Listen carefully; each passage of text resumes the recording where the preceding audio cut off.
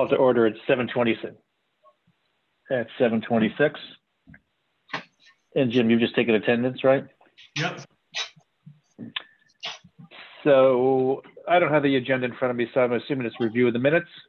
Yeah, so special meeting minutes of October 26th, 2020, excuse me. Any additions, edits to the minutes? No. I move to accept the minutes. Do you have a second? I second it. And minutes are accepted. Thank you. Any bills or? Well, we're going to jump right into our guest, Jocelyn Ayer from Down Under New Business, because, you know, then we'll get into some of the other stuff from the Town of Morris Housing Plan, and she wants to talk to all the commissioners. So she's going to go ahead and do that. I jump right in. I'm sorry. Jump right in. I'm sorry you guys have had trouble tonight. And I hope it's okay. I think only Denise will be able to see it, but I will send you guys these slides afterwards. But it helps me make sure I don't forget to tell you anything. So you guys can see these, those of you that are on the. Yes. Yes. Okay. The Community and Economic Development Director for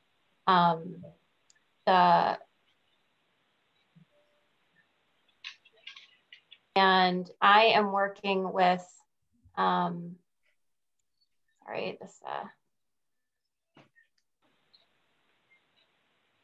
the town got a grant to create an affordable housing plan. And I don't know if you all are aware, but back in 2017, the state legislature passed a new law requiring every town to have an affordable housing plan. And so every town has to have them by 2022. And that's why the State Department of Housing made these grants available to towns to go through the process of creating an affordable housing plan. So what's on your screen now is just, I did assist the town of Salisbury, Connecticut with creating and adopting their affordable housing plan.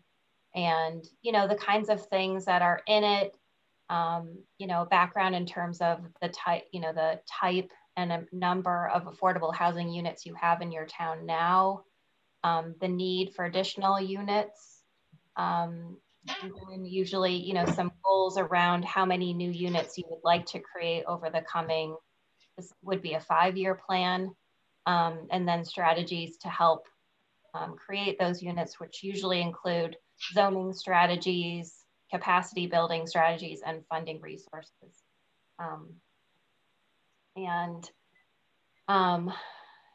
So we're working through the process now. I hope you all got the resident housing needs survey. If not, it's still on the town website. So we have been surveying residents, and we're also surveying those who work in town about their housing needs and their experiences with housing in Morris. And there is a steering committee that we're working with that includes Tom and Ben Piletsky and Kristen, the Beach and Rec, I can't remember her last name. Davila. Ben Solnit from the Morris the Morris Land Trust. And Connie Trolley from Inland Wetlands. And obviously she's got a real estate background as well. So that's kind of the steering committee that's kind of helping guide the process, but we hope to get lots of resident input as we move along on any kind of goals and strategies that end up in the plan. And in the end, it would be adopted by this planning, hopefully the Planning and Zoning Commission would endorse it and then adopted by the Board of Selectmen. The first thing we always talk about is what is affordable housing. This is the state's definition, which I'm sure you're all aware of. But you know, many people don't know exactly what we're talking about when we say affordable housing. So, you know, this is 30% of the income of a household earning 80% of the area median income or less.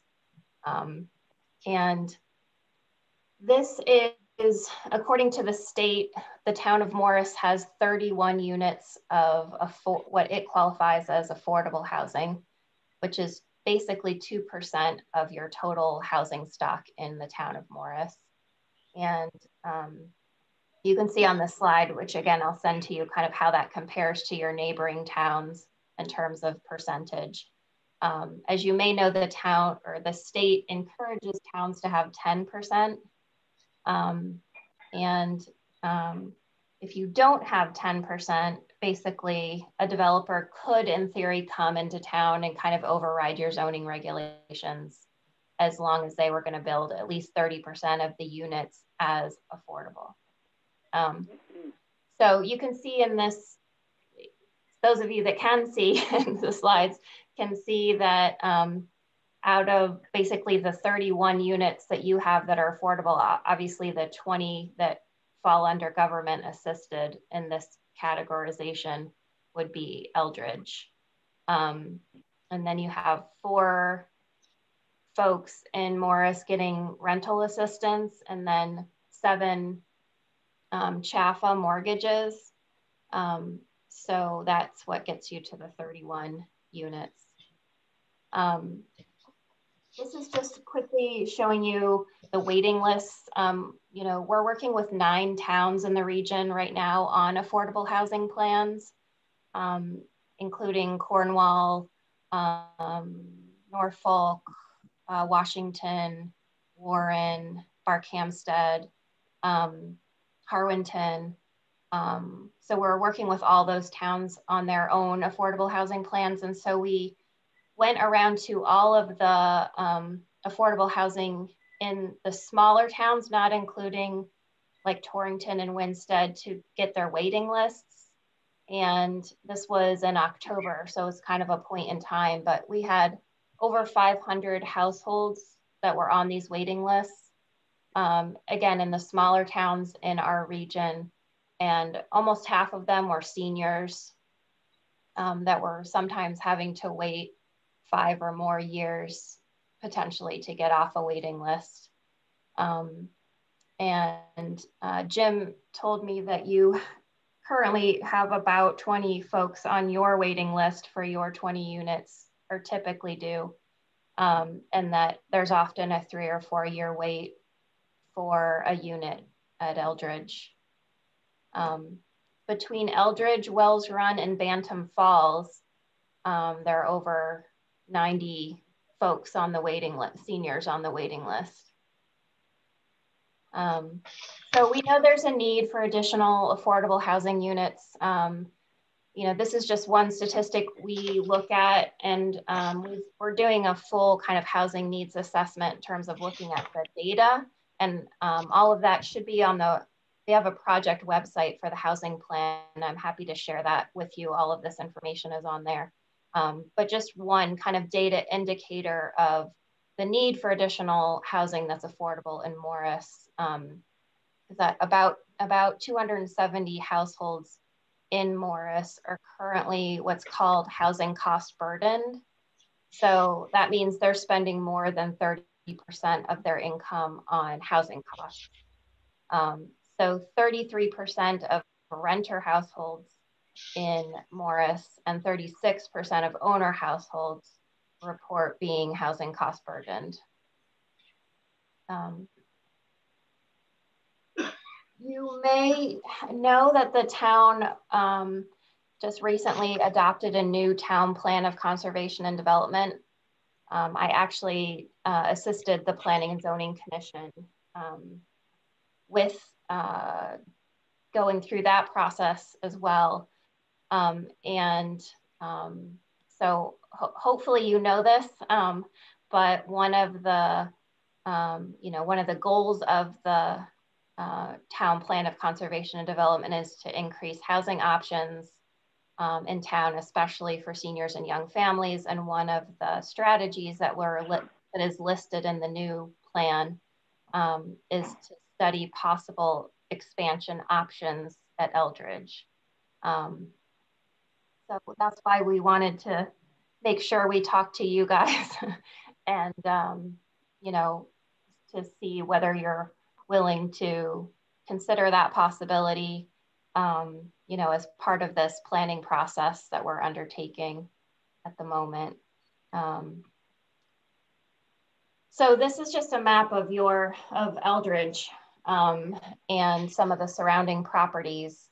I guess one of the things I wanted to kind of the more urgent-ish things, I was wondering if you all were interested in possibly exploring, which is that, as you may know, there's a couple adjacent parcels to Eldridge that are currently for sale. That's one that's more down towards 109, 103 East Street. Is 2.5 acres. It's currently for sale for about $85,000. And, you know, I'm just throwing this stuff out there, but I did talk with and Jim works with him too, David Berto from Housing Enterprises, which is basically David works with all the local housing organizations in the region to get things funded. And I spoke with him today asking whether, if you all were potentially interested, whether he thought we could find grant funding, probably from LISC, or there might be a few other options. We could find grant funding to purchase that parcel. Would you guys be interested in that possibility? Either, I guess probably for the potential of some kind of additional affordable housing. I know that I've heard that there are well issues, so I don't know how well that site perks, but again, that would be part of the due diligence around a potential option to purchase it. But anyway, I'm just throwing that out there. I'm happy to take any questions or comments on either the plan or the planning process or the possibility of, you know, this parcel or whatever you guys think about this whole thing. Oh, and I just want to mention, just before I sort of finish up, to open it up to you all, we are having, as part of this, a series of webinars. And again, I can send this information to you as well. The first one is how is affordable housing funded? And that's actually David Berto. That's coming up this week on Thursday. These are all via Zoom.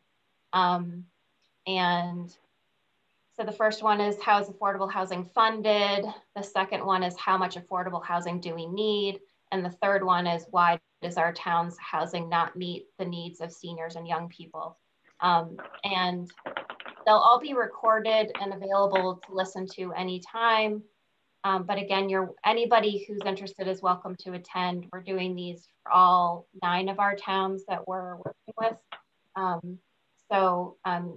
They just require advanced registration. And then the first specific forum in Morris that we'll be inviting all residents of Morris to attend around the housing plan is going to be March 24th. But all the housing plan steering committee meetings are completely open to the public. So if you want to attend any of those, they're usually on the second Thursday of the month at 5:30, and they're also noticed on the website, and they're by Zoom. So if you want to attend any of those, you're welcome to.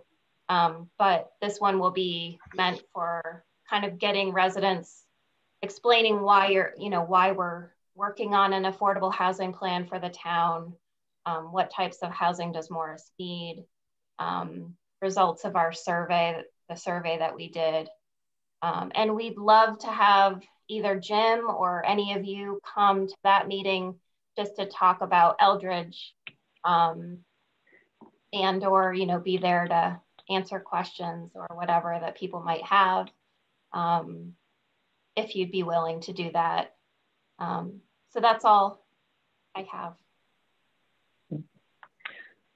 Josh, this is Mark, so thank you. And I wish I could see the presentation, but I'll look forward to that in an email and PowerPoint. So listen, I don't think any of us would ever object to finding a way to install more housing, whether it's for seniors or otherwise, affordable housing, I should say. I mean, our circumstance here, and anyone can correct me if they think I'm wrong, is I don't know how we would ever go about funding it unless, you know, 100% of this was through grants.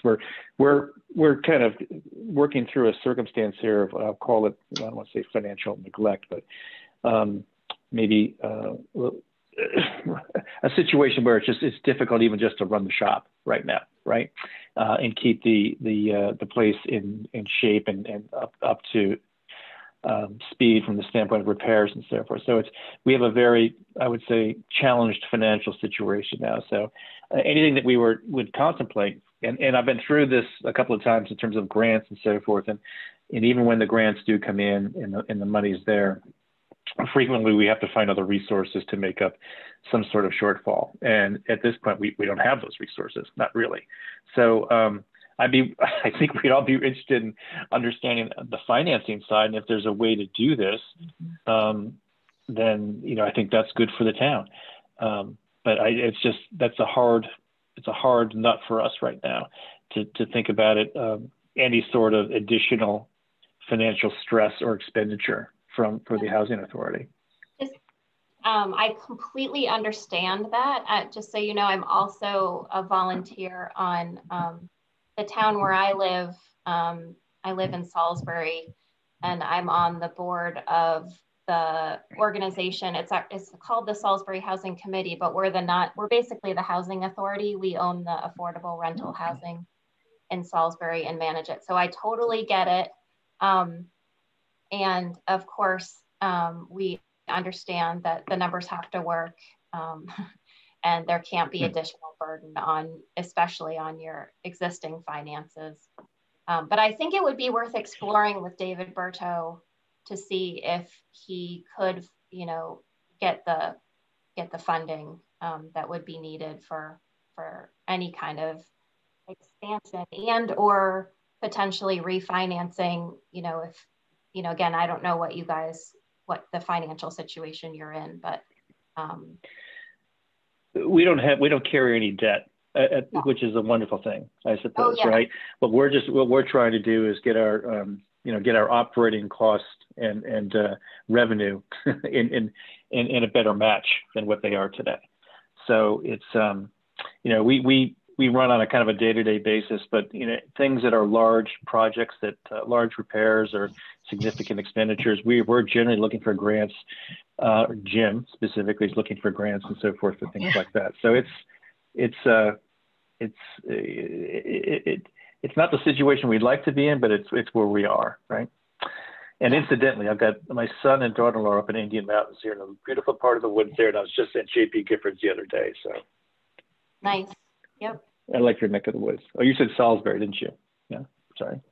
That's all right. Well, you know, they're close. And one of the things I have worked with Dave a little bit, we got involved with something in Litchfield. It didn't progress because the funding rounds kind of got really changed with a new governor. We didn't know which way they were going to go. So we didn't finalize anything. But, you know, listening to what he has to say is at least the start of trying to get funding for something. My question to Jocelyn is, if, you know, before we get engaged with the conversation about purchasing land, we need that land to be, you know, like you had mentioned, we have historic well problems, water problems there. Right. If we did some type of feasibility study on the land itself, who would be on the hook for some of those costs? Well, I can tell you, again, I can give you a very current example of what we're doing here in Salisbury with the, you know, the nonprofit that I'm on the board of that runs the existing affordable housing, we're proposing a new site in Lakeville. We have a pre-development loan, which turns into a grant basically a grant from the Department of Housing for, I think it's $250,000 to study the feasibility of that site. And then once we get permanent financing, which would be a grant for construction of the site, that pre-development loan is rolled into all of that, because no affordable housing project can really work with any kind of debt. So it all has to be, grant funded. That's how we're proceeding for studying the feasibility of this site in Lakeville.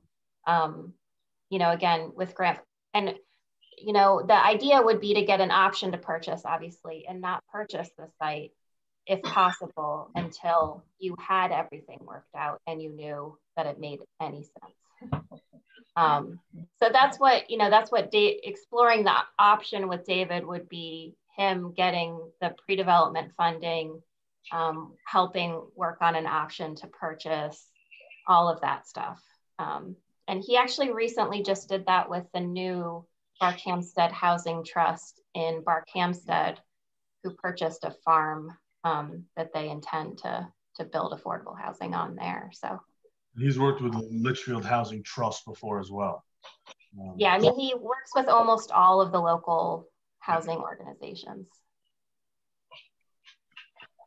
So what would be the next step? Is it just talking to Dave, saying, yes, we're potentially interested in at least gathering information, and then having him come back with us, this is how X, Y, and Z would work?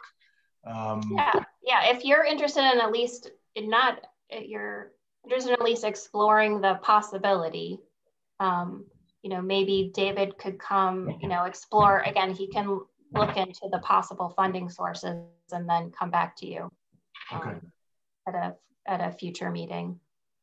So I can put a call into Dave probably at this point sometime next week, and we can, say, yes, let's look at these options to purchase the land, and really explain our concern over we don't have any reserve money that can go into a project. That won't surprise him. Yeah, I know.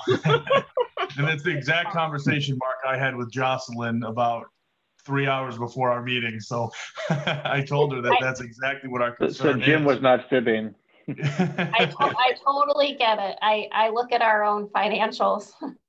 I know how tight they are. Jocelyn, I have a quick question. Based on all the numbers that you guys have and the amount of housing that we currently have in Morris, what do you think the number of units that they're targeting to get in Morris additional?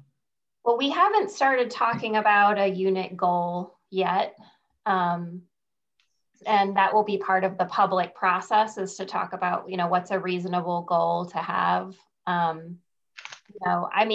think over a 5-year period, again, because there is some funding. Most of the way that affordable housing gets funded is through the State Department of Housing, and they only have so much funding to go around. So I would say if you want me to tell you what I think a reasonable goal would be, I can. Yeah, just to give us some guidance, you ran the numbers and not everybody can see the slides that you had up. Yeah. So, we're at what, 2%, about a little over 2%. So yeah. If we would get up to the proper percentage, what is that reasonable number? Oh, well, I don't think getting up to 10% is reasonable. And I would say that to all of our towns. In the town of Salisbury, where we worked on the plan, I think we're at about 2.5% as well. And our goal is to get up to 5%. Salisbury has more overall housing units than Morris. And so our goal was 60 units over 10 years. So that would be 30 units over a 5-year period for a town like Morris. And again, this is all to be worked out during the planning process, but Understood. I would start with a goal like 10 to 15 units. you know, over a 5-year period would be great. Be better than 0. No, absolutely. But that at least gives us, you know, everybody a little perspective on what it is. Mm-hmm. Yeah, we're not talking about 100 units or 200 units, and I wouldn't talk about that because it wouldn't be a realistic goal anyway. It would just get people worried, and it wouldn't happen. So, but that's all, you know, all part of the process is, you know, the first public meeting, which is, I think I said March 24th. That'll be just like letting residents know this is what's going on. We're doing a housing plan. This is why. This is what the process is going to be. And then the second one will be when we've had a chance with the steering committee to really think about how many units we'd want to create over the next 10 years and what are some strategies for getting there.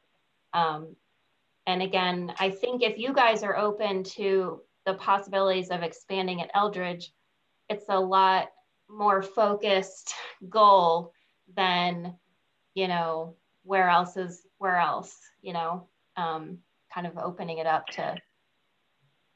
So you mentioned, and I thought it was 200 and change. Was that households there, or we'll call it under the stress of 30% or more of the student housing? What was that figure again, please? Yeah, the cost burdened households, I think it was 270. Yeah, almost 270. 270. Yeah. That's got to be close to 20% of the households in the town. Yeah. So what are we, like 2,300 in population?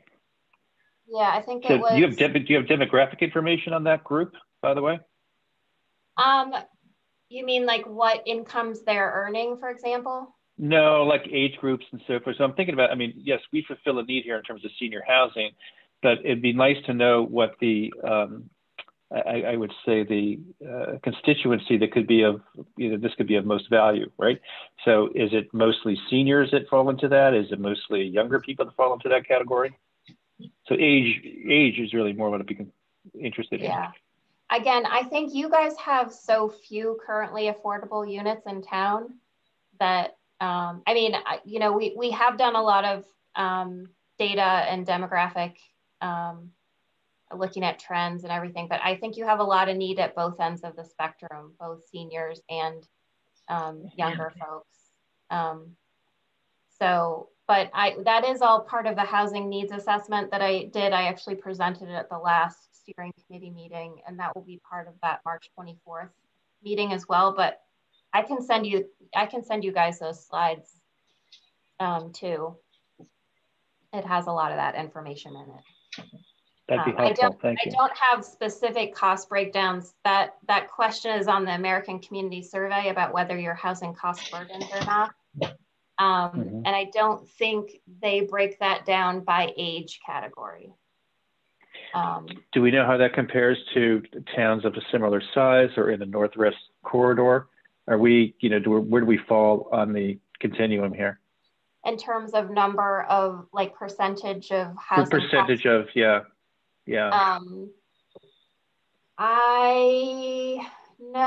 It's pretty similar. But I can, you know, there's actually this great tool that the Partnership for Strong Communities has where you can compare yourself to any other town in the region or to the county and the state as a whole. So I could do that for you.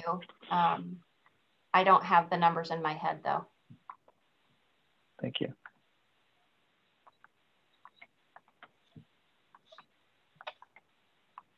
Is that property the one that as you walk driving into Eldridge Road, the property on the left, and it connects to the back of the seniors now?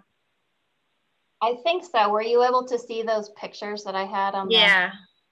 Yeah, I couldn't match the pictures up. But I can look. You said it's 103. Yeah, and you're 109. Yeah. So it's got to be close. I think, you know, it's got to be right there. Yeah, I think there's a piece of that property when you go into Eldridge Road.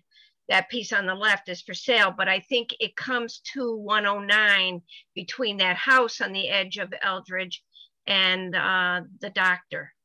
There's I think, because there's a for sale sign there and a for sale sign on Eldridge, so that must be all Okay. one piece. Okay. Like kind of behind where that big China storage unit is? Yes. Okay. Well, I think, isn't that unit on that property that's for sale? It could be. Yeah. Yeah. Okay. That in the description. Yeah. Okay. So it does go left when you pull into Eldridge. It's past the house to the left. Right. But then it Also, comes in between, I think, the two houses, the house on the left, and then up the street, there's Okay. two houses. I think it's in between there. Because it is, what'd you say, 2.5 acres? Yeah. And there is actually another parcel, as you may know, behind Eldridge.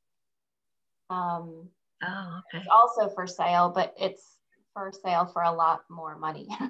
It's a lot. It's wetlands too. Land. And it's wetlands, isn't it more? I don't know. I don't think I've ever been really back there much. Yeah. I don't know. It says I think it said 37 acres. Well, that's big. And it's like $500,000 they want for it or something. So, anyway, you know. This is a start. They should donate it. You know. That would be So nice. that is a pretty cool tool. I'm actually on that site for housing data, and it's over a third of our residents are in cost burden situations, and the renters and homeowners are about the same. But that seems pretty consistent, unfortunately, regrettably. Of all the towns I'm looking at, the contiguous towns, actually Litchfield's a little bit worse than we are, which is a little surprise. Yeah, actually Washington is really bad, interestingly. So. Oh my gosh. Yeah, I mean, 41%. There's a lot of need. And so I sort of feel like anything, you know, if we can figure out with each town what's a reasonable, you know, what could be reasonable, and then, you know, get the state to fund it, that would be my goal. Obviously, it's easier when you can find a specific site and, you know, really think about that site rather than just a plan that kind of leaves it up in the air where it's going to end up. Hypothetical. Yeah. Well, I think that gives us a little direction on kind of next steps on our end to obviously a greater goal. Does anybody have any other questions for Jocelyn before we jump into some financial stuff? And I'll email you, Jim, all the slides. Okay, and I'll just forward it to all the commissioners. Yeah, and I'll make sure everyone's knows about the 24th. And again, if you want to join any of the other housing plan steering committee meetings, you'd be more than welcome. Okay. To do that as well.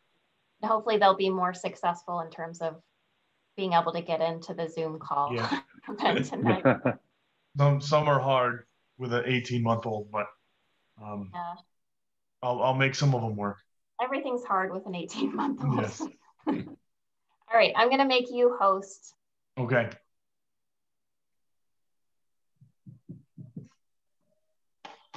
Wow. This is a really cool site, by the way. We lost Denise. Oh, we did. Why did that happen?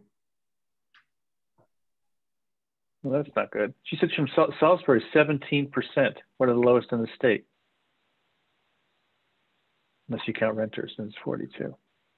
Oh, she's coming back.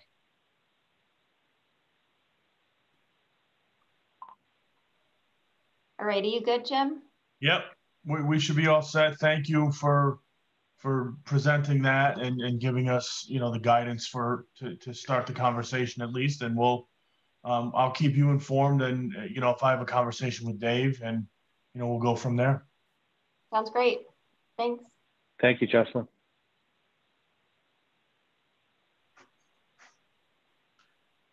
You want to move back to unfinished business or to stay in new business, Jim? Let's jump to the state report under new business since Gwen's with us, and then once she's done, and we're done talking about the financial stuff, then we'll jump back to the rest of the meeting when she leaves us. Sounds good. So Gwen Hi, and Gwen. I, Hey, how are you? she's going to go over, and again, she's going to share her screen, but we'll go into details about some of the numbers, and I'll let her start, and then we'll kind of both talk about a few things. All right, Jim, you have to go and allow me to share my screen. So if you go to share screen. Should I make you co-host? No, we don't have to. You should just be able to say, I could put you in the waiting room. no, thank you. It's not gonna help. You need to give me the ability for participants to screen share. Okay, I don't know how to, I'm making you co-host. Okay, that's fine. So you can do it.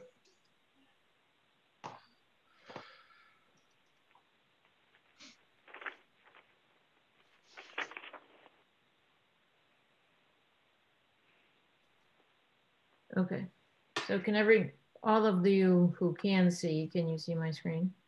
Yes. Okay.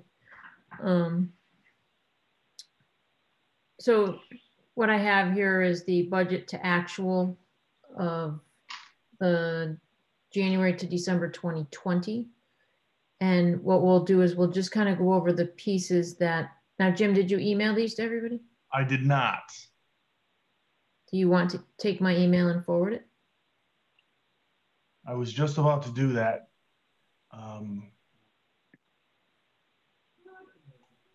Let me see what I can do here.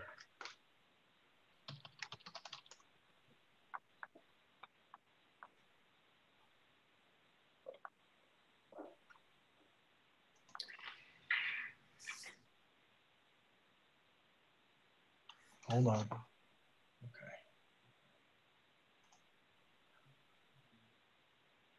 For right now, I'm just going to send it to Mark, and if Eugene and Eugene, and then we can send it out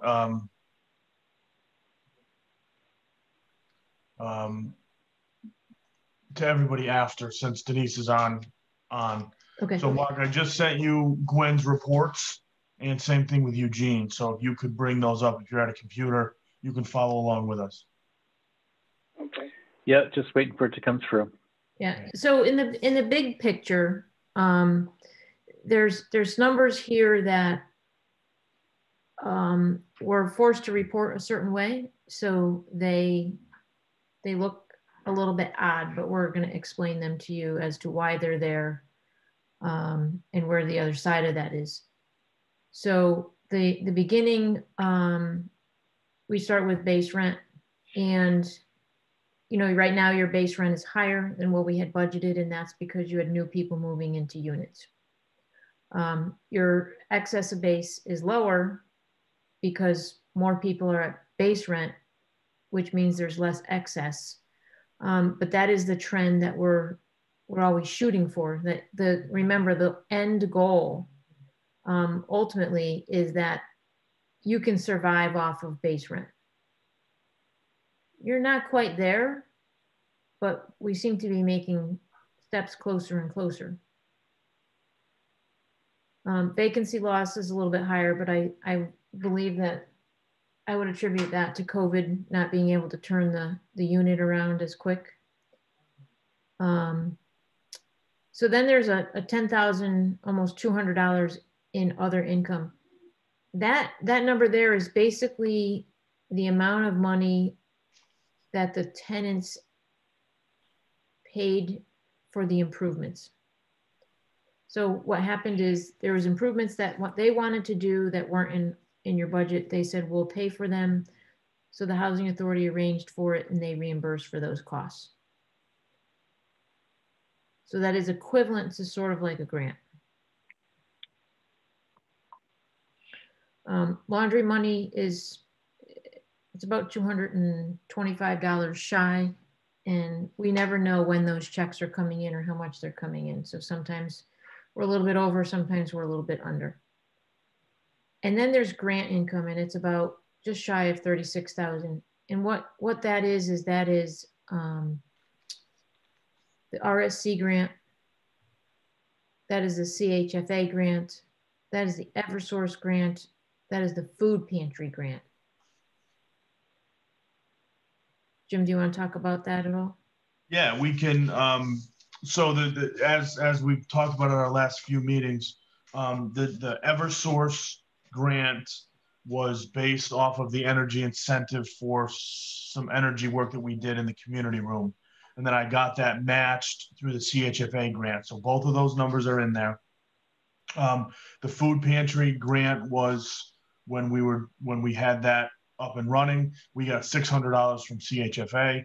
And then the RSC is what we've always had from Department of Housing. So all in all, that's a pretty good chunk in 1 year for grant money.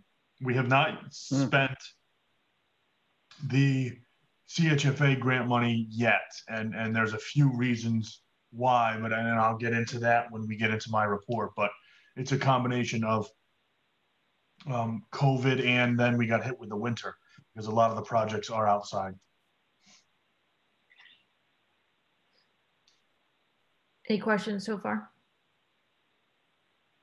No. Okay, I know it's late. Try to keep it brief. Numbers will just put everybody to sleep. So salaries are on track. The RSC is on track. We come down to electricity, where electricity is actually lower. And the reason that is because of that grant that we just changed everything in that community room. So now the electric should be lower, and there's a propane bill now, but it should still be less than adding the two together to where we were. So right now, in terms of electricity or fuel usage for the community room, we've saved over $1,300 for when we put that into this point. Wow.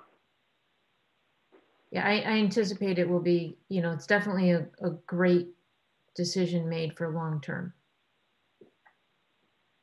Especially since you got grants for, the big portion of it. Repairs payroll is down, and that's because COVID, there wasn't as much happening. Repairs contracts is up, and part of that is because some of the improvements that we did for those units that the tenants paid for qualify to just be expensed versus being depreciated. And the threshold on that is $2,500. So if it was under $2,500, it got expensed. If it was more than $2,500, it's depreciated. Snow removal is just off 1 month. I think that's more of a timing issue. So the food pantry money is here, separate line item. The money that was received is up above. So basically, Morris kicked in $29.61 to that project. We tried to get as close as we could when we ordered from Napoli Foods. So realistically, on paper, you sort of have almost a $44,000 profit, but then we have to depreciate anything that was capitalized. So you're showing a $10,000 loss versus a $6,000 gain, but we don't allocate for depreciation in that profit because the state doesn't look at it. You still have to conform to the GAAP guidelines, but on the state report, we don't actually report it. So these are probably some of the best numbers that we've had in a while. I definitely see improvement since I've started and Jim started. And, if we can get the base rents up, then I think, it would be so much more of a cushion. You're not struggling every time we have to pay the bills. There's a little bit of cash in there. And we're going through the base rent increase right now with the recertification. The other thing that's definitely helped over the last, I would say 2 months is we had one particular resident have their rent go up a little over $800. They got married. Increased by $800? Correct. They got married, and now I have to count the spouse's income. So that has definitely helped in the last few months. Was this a circumstance where they were cohabitating, not being married before? And in that case, no, how did getting married? It was a very weird situation, but she was technically not living there until recently, and there's immigrations involved, but the way that we have to do it is she's added to the lease as a non-qualifying member of household because she's younger than 62, but her income counts to the household.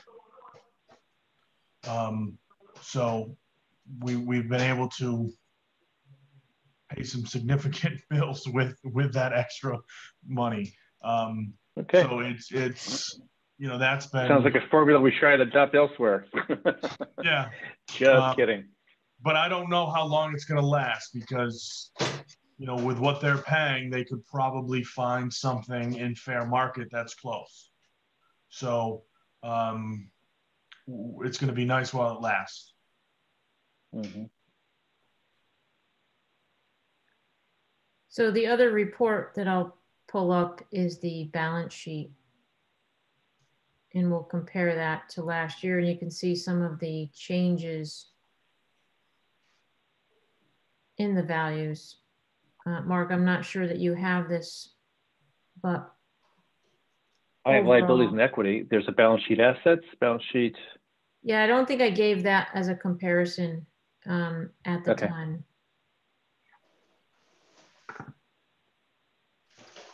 I think my screen has locked up. Oh, wait, here we go. So the banking balance between prior year and this year is down. Actually, it's up $2,000.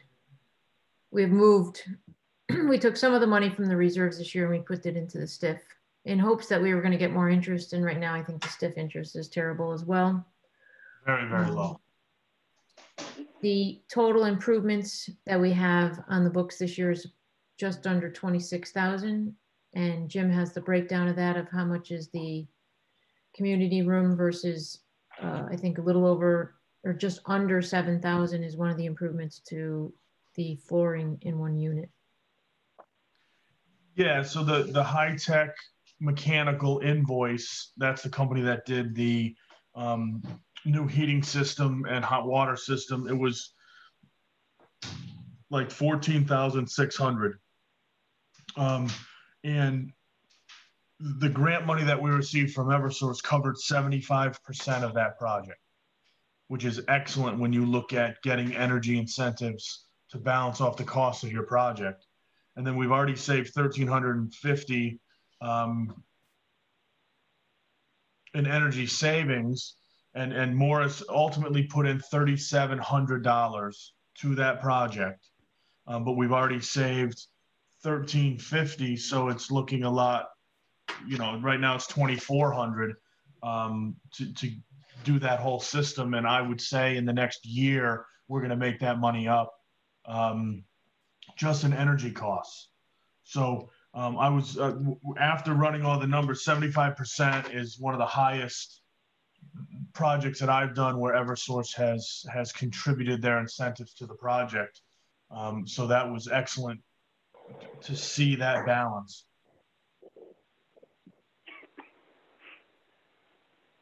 So based on all the income, all the additional income that we took in for the CHFA grant, the Eversource grant, the money from the tenants for the renovations or improvements, you're still at a positive number if we don't include depreciation. Jim, how much of that Eversource grant have we not spent yet? Well, the Eversource is completely spent because that project is 100% done. The matching funds from CHFA, have not been spent. And that's similar to the 14,500-ish. Okay. I'm just thinking that right now we're in an audit year. So 19 and 20 are about to get audited. Yeah. And we're probably going to have to accrue those expenses back to 20. Yes. Yeah. So even at that point, you know, if I go back, so this is figure 26 for improvements. If we go back to the report of budget versus actual, we were at 40, almost 44,000.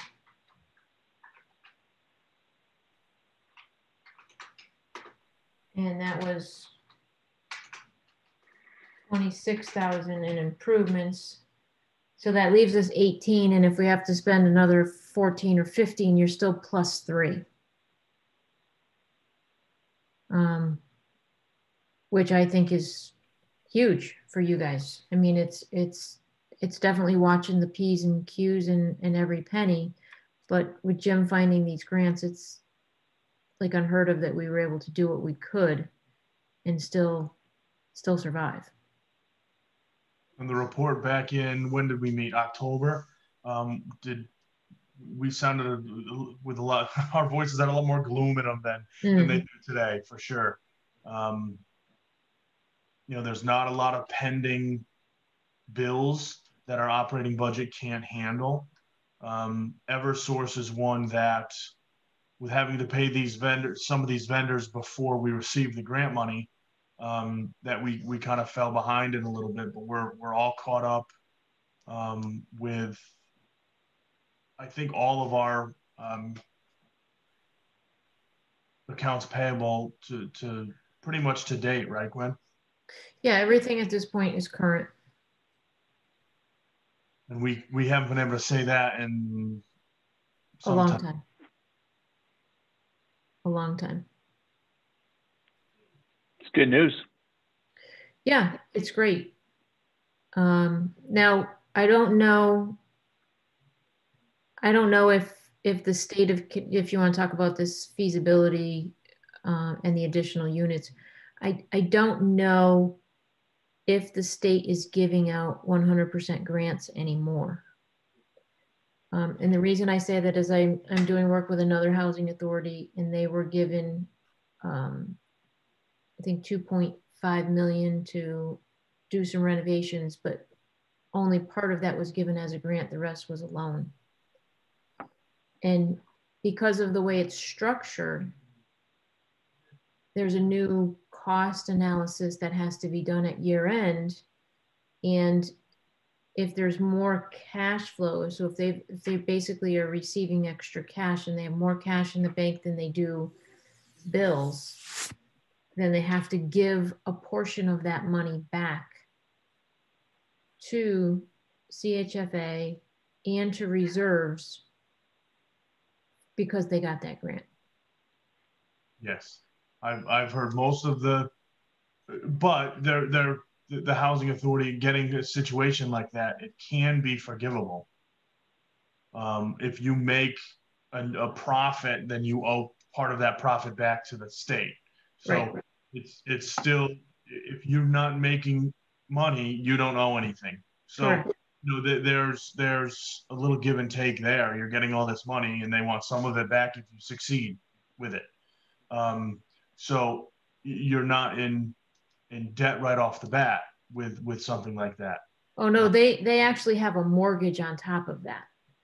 Okay. Yeah. Yeah, so I really don't know. I've never really been involved with some of the funding now, but I think it's worth a conversation with Dave to really understand how some of that stuff works. And if it's not something that we're comfortable getting involved with, then, you know, we stop the conversation. But I think he especially knows a lot more than I do about this particular item. He does this every day. I don't do it very often. I mean, I think it's a great opportunity for the town. you know, I guess I only make my statements to make you understand that there may be that possibility that you're not going to get 100% financing. And I don't know how they allocate or we come up with base rents on those units in order to afford that loan, I guess is more the question. Yeah, there's all formulas for that based off of, you know, there's all sorts of, you know, they look at that number and then they kind of work off that number. What do those units need to take in order to succeed? And that's not necessarily, we might not give the affordability that we do now with new units. They might need to be rented at $750 or $800 to have the sustainability of kind of the money that you ultimately owe CHFA back. So there's a lot of moving parts if you get involved in some of that. Yeah, I think it's a wonderful thing for the town. But the town does have a resource right now in senior housing, and they don't have affordable housing, I don't think, anywhere else, right? And I think, you know, getting this situation just back on its feet between you two in particular, and we're just getting over the hump here. You know, I've just had too many experiences with these projects that, you know, they end up dipping into your pocket more than you think. And to your point, Jim, if you can't make it affordable, then what's really the point, right? Yeah, it's affordable for your market, but it's not affordable for what you're familiar with. It doesn't gear towards extremely low income or low income. It gears towards, you know, moderate income of the affordability. Yeah. And sometimes it's there, sometimes it's not in your market. And so there's just so much that you have to be aware of when you dive into any of this stuff. And I know the familiarity, Mark, you were with the Small Cities Grant when I think it was portrayed as kind of 100% grant, and then it dipped significantly into savings or the reserve when you had to pay for the architect, engineer, and all of that stuff. Yeah, tens of thousands of dollars. And, you know, $40,000 into savings is a big number for us. Yeah, it's a number we don't have. Yeah. So yeah, personally, I'd like to see us just keep working at getting this place into better financial order, yeah. and you know, get a operating, as I say, revenue and cost lined up better, build some reserve, and then maybe we can start thinking about something like that. But I think the town does have other needs that they could, you know, prioritize in terms of affordable housing in front of them. I mean, to me, if someone could wave the magic wand and get that piece of property that's abutted to it, and you can put in another 15, 20 units. I'm not sure what the size of the property, how many units that would hold, but you have to understand, Mark, that if you, let's just say you doubled the units, the amount of costs isn't necessarily going to double. Right. And if you're scaling it at that point. Yeah. Yeah, you could get more units, then a lot of the costs become more cost effective on a per unit basis. Yep.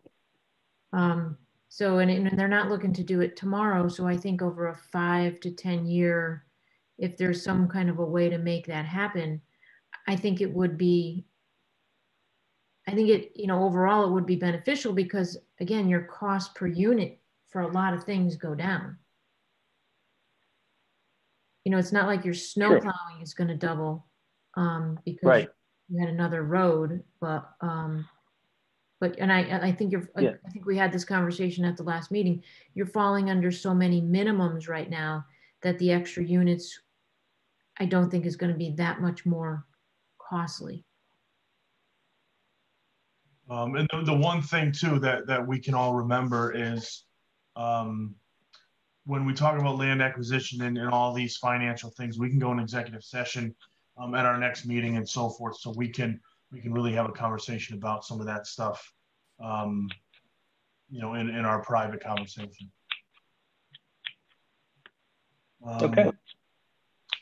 So Gwen, is there anything else we wanted to cover? The state report reflects this budget versus actual that Gwen showed and described. I have one change that I made tonight before the meeting, which I'll update the state report, Jim, and I'll resend it to you. And that was just moving the propane costs. So there's like $500 that was sitting in air contracts instead of propane. So I just moved it.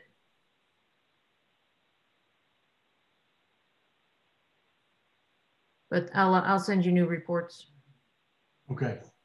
So, any questions? I know No, you guys thank love you. these numbers. Well, like them a lot better than we used to, Gwen. So. When I realized that we had no bills to be paid, I called Gwen and I was like, has this ever happened to us before? What we do wrong. The stars are aligning. It's a good thing. That is a good thing. And what we've done, Thank you. yeah, what we've done too, Mark, is we've taken that money that we didn't spend for the CHFA grant, that additional $14,000, and we've kind of, from a bookkeeping standpoint, just taken it out of the check register so that we don't think we have that to spend. Mm-hmm. It's still sitting Nice. in the bank account, but in my check register as of today, 2/15, it shows a little bit less than what the bank shows, just because we've just kind of said that we've already spent it, knowing that we're going to spend it, and so that we don't allocate that money to someplace Elsewhere. that it shouldn't be. Yeah. Exactly. Where in the past, I don't think that, before me, I don't think that necessarily happened. I think in the past, if there were still checks in the checkbooks, we figured we had money in the account. So. Oh, it doesn't work that way? It should. Not out of checks. What do you mean? Should be able to write more. Yeah. No, it's been really fun to watch it get back and to get into financial order. I'm not sure it's ever been back since I've been here, frankly. Yeah. Jim, I think road. Denise wants to talk and she's muted. Oh, I muted her. Can you unmute yourself, Denise? There you go. There you go. I just wanted to say that I got a new phone, Gwen, so I'll have to see when you send the bills that I can do them. If not, I'll let you know.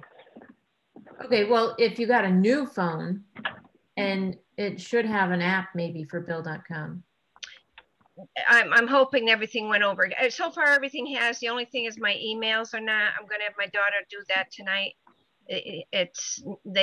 I never used my Gmail, so I use my app online, and it's not on the phone. But she did it to my husband's phone last night, so I'm going to have her do mine. And Denise, then I hope hopefully it'll go. I'll probably approve bills on Wednesday. So all right, so I'll watch for that. Yeah, I'll send you a quick email when I do that, so then you can look and see if you have any problems. Then you can call Gwen's office or Sally and see if we can get them fixed. Yeah, we'll get you hooked up if something's not working properly. Okay, I just figured I'd give you the heads up. No problem. We can take care of that. That's easy. So if there's nothing else on the financial report, we just need a motion, and then we will send this into the state by the end of this week. I make a motion to accept the state report. I second it. Accepted. All in favor? Aye, aye. That would be me that's left, I think, right? Hey, well, you guys have a great night. You know where to reach me if you need me. Thank you, Gwen. Okay, go ahead. Right. Thank you. All right, Jim, I don't know if I need to do anything special to not be hosting anymore. I guess I just took you off a co-host. Okay, so great. All right, you guys. And we're all set. Okay. All right. Thank you very much. Thanks, Gwen. Good night. Good night. All right. So I'm just gonna, since we had a little technical difficulty at the beginning, I'll just run through my stuff pretty quick.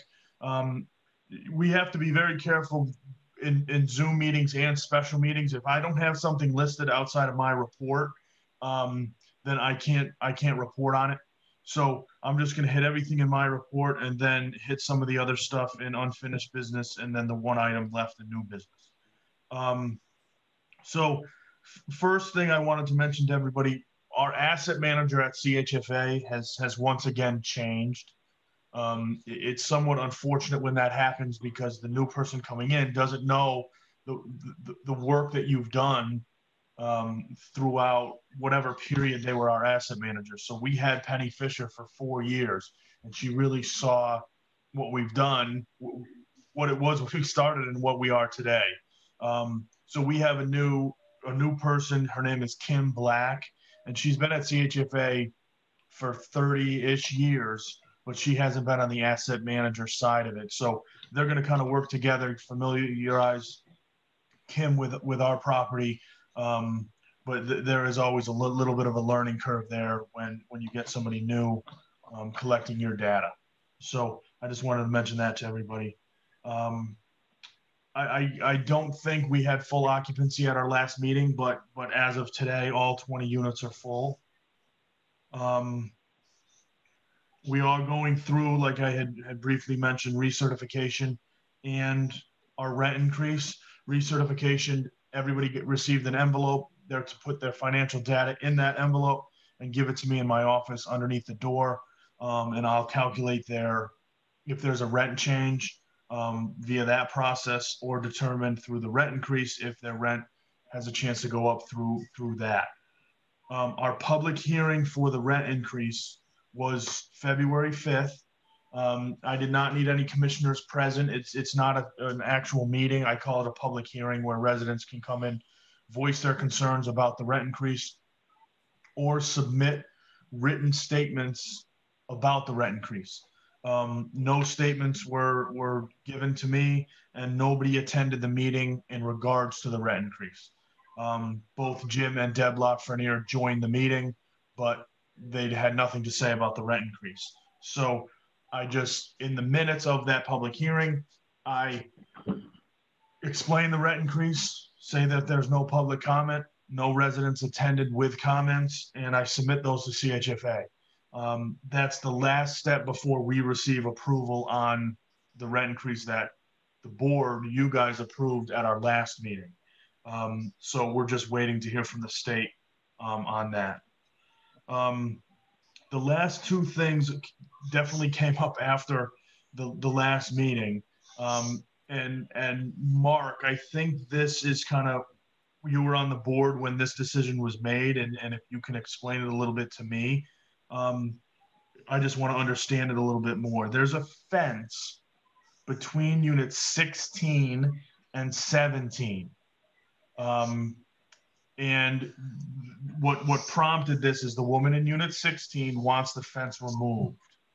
Do you remember that fence being approved to go up? Jim, I couldn't tell you, honestly. So what I think, and I asked a few different people, is I think it's a really bad wind tunnel there. So that's the reason the fence was put up. And especially in the winter, there's no snow drifts that go into that space. Jim Lafreniere said that that's the exact reason it went up, to kind of as a wind blocker for, between those two units. And same thing with Mike from Mike's Plowing. He said that that's why it was put up. So I just wanted to see if any of the commissioners remember that getting put up, so I can respond to the woman that wants it taken down and say, no, there's a reason it was put up. It was before my time. Listen, I think if we've got Mike, that says that's what it is, and Jim, I would trust that okay. Information. I just didn't know if is there a particular reason the resident wants to take it down? So she's having a lot of mobility problems, and she's in unit 16, and there's a lot of steps going down to where her vehicle is or where she would get picked up. So she really needs to use the back entrance. And she wants that to be able to use as she goes out her front door. She can use that to have people come and go, so they don't come right into her bedroom and to enter her unit. That's her reasoning for it, but I think the fence was put up for a reason, and would cause less other issues if it were to stay.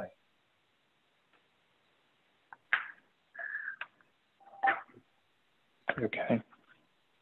So I'll just respond I to mean, her. if we have, so I think what we need to think about is if we're getting mobility issues is, you know, maybe changing apartments at some point here, really, right?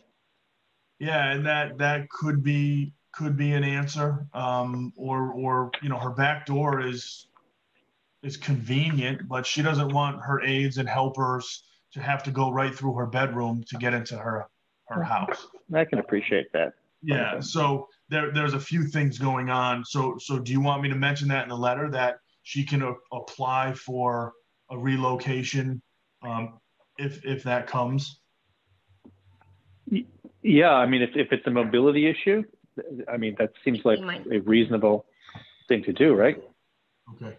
So the fence is to stay, but we're giving her an alternate option of relocation upon the next available Give unit. her first right of refusal of first, accessible unit or different unit.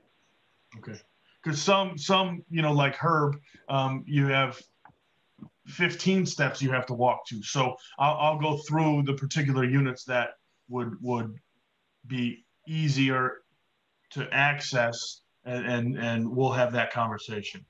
The other issue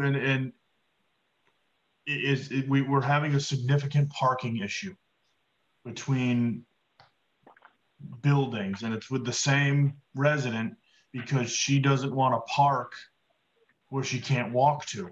So she's parking in the other parking lot that's in front of a different building. My response has always been there's no assigned parking. You can kind of park where you need to park, but there is specific parking areas in front of different buildings. So when somebody else parks in their spot, they get very frustrated. So we're having that issue right now. Again, it's a mobility issue where the woman wants to park.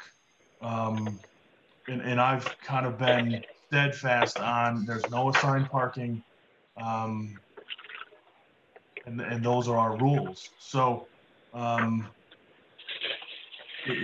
do any other commissioners have any input? Because the woman's not parking in front of her, you know, where the kind of the parking lot was built, where the unit is. And they're like the residents. Which means she's parking someplace which is not as convenient either. So I mean, there is no assigned parking. I guess we all have our favorites or we prefer, but unless we have assigned parking, she's within her rights to do that.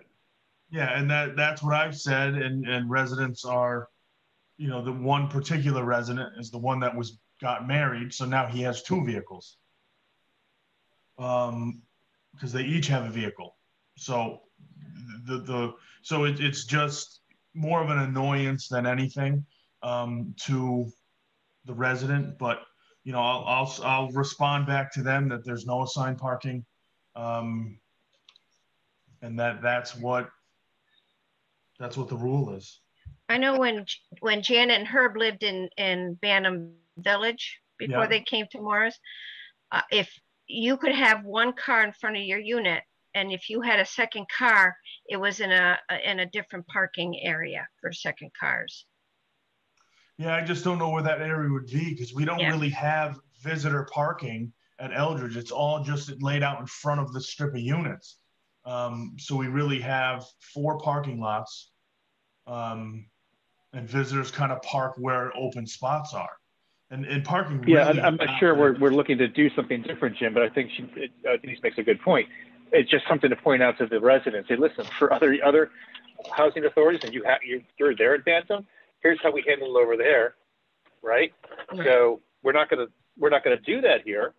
And I'm sorry that they can't be right next to each other, but there's really no place in that whole place that's that far away from anything else.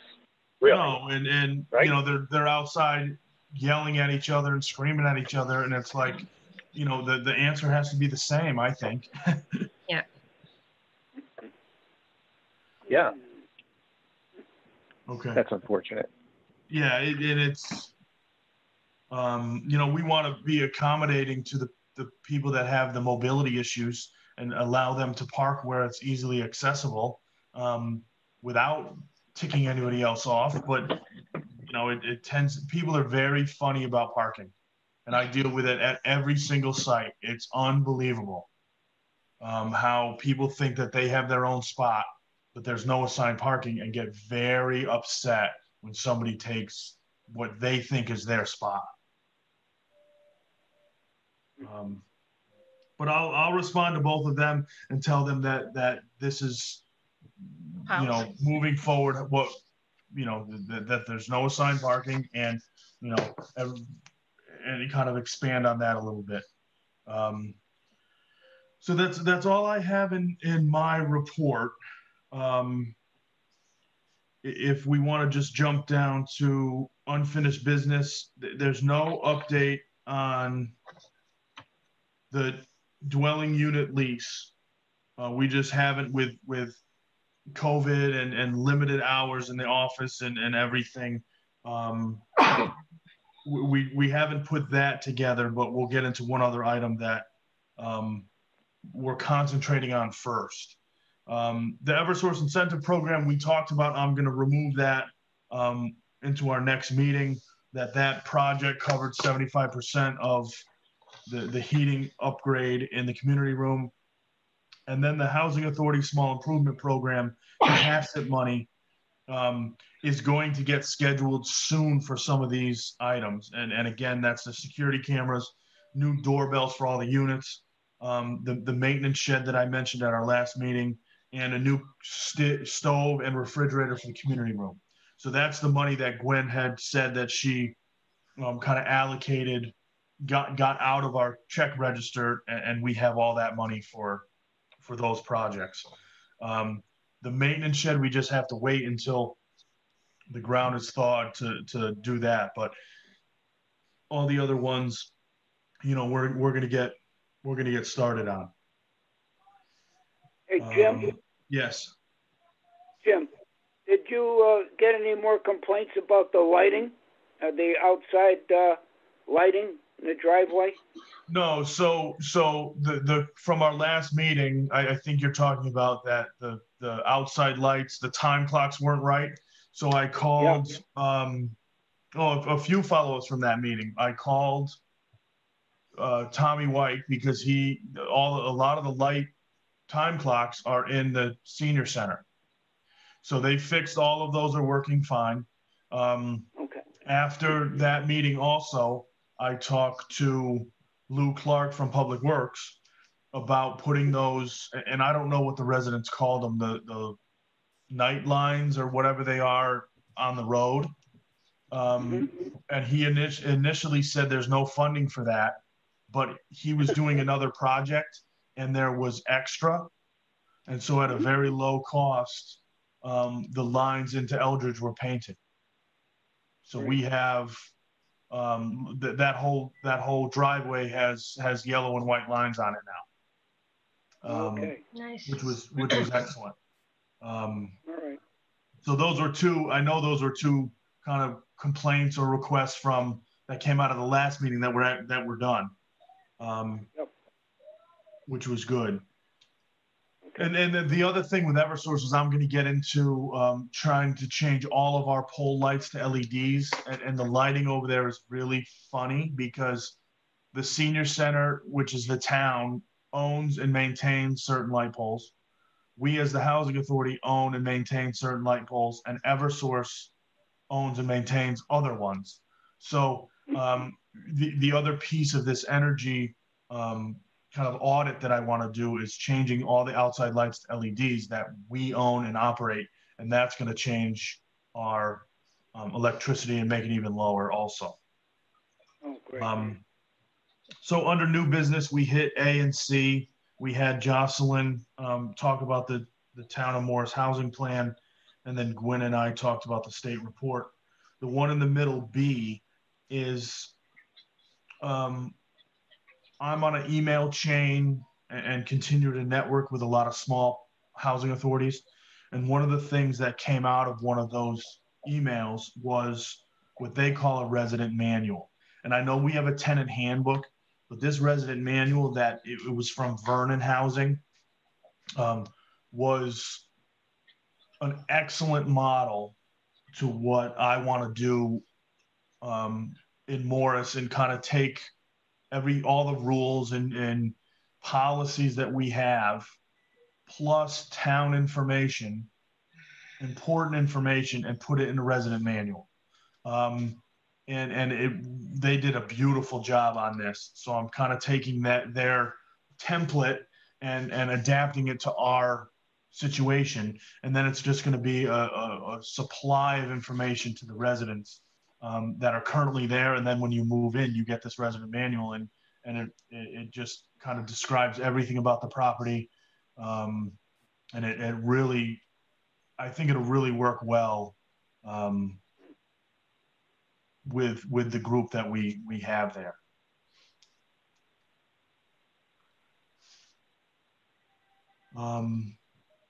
That's all I have. I know we really wanted to concentrate with Jocelyn and Gwen on that stuff. Are there any questions that anybody has for me?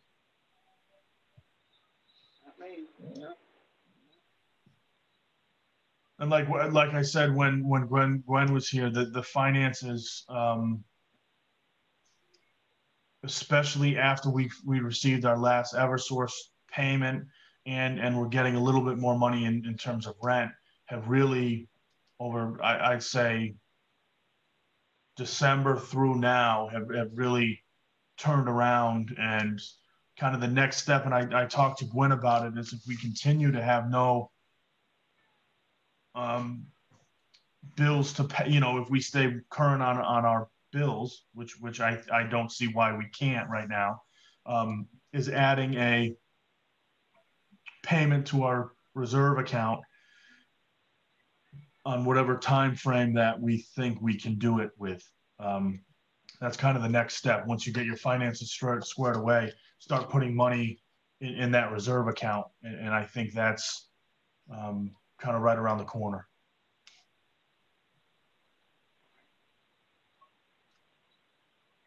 Great. Yep, everything's good.